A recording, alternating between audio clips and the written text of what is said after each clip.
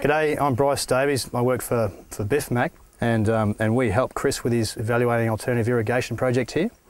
What we're looking at here is a San Dimas Flume. This is the bottom of the furrow irrigated block.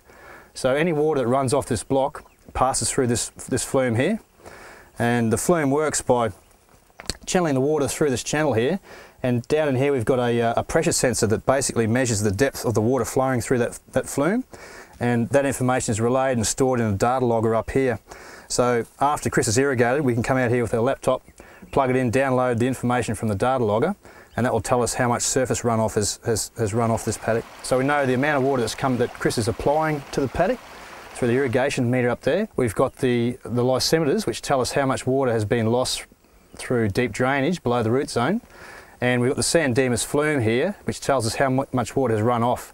So from that, we can get a complete water balance of the water on and the water off and where it's going in this paddock.